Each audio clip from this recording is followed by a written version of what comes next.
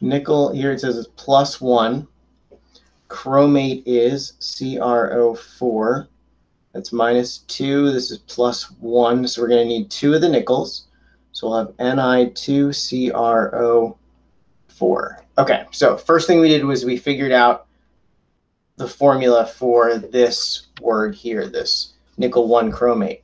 Now we need to figure out the percentage of chromium in nickel 1 chromate. To do that, the first thing we're going to do is we're going to figure out the molecular mass of it. So nickel, we need to look at our periodic table and come up with that number. It's 58.69. And there's 2 of them. All right, there's 1 chromium, which is 51.996. So we're going to round that up to 52.00. And then oxygen, we know, is 16.00 times 4. So that's going to give us 64. Okay, let's add these up and see what we get. And I got 233.38 grams per mole. All right, so that should be the molecular mass for that. If it's not, let me know. And then the next thing we need to do is figure out the percent composition. So we're looking for chromium found in the nickel 1 chromate.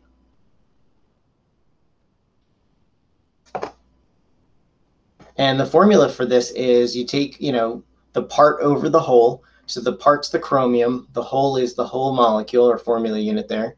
And then you multiply it by 100, and the unit is percent. So we need to substitute some numbers for this. So the chromium number would be whatever it is off the periodic table, which is 52.00 grams per mole.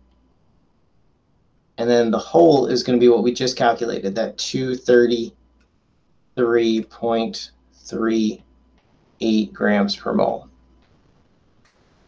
And then we multiply that by 100, and the unit is percent.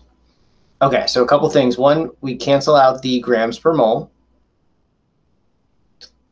because they're the same on the top and the bottom. And when we plug this in the calculator, it's going to be 52 divided by 233.38 times 100.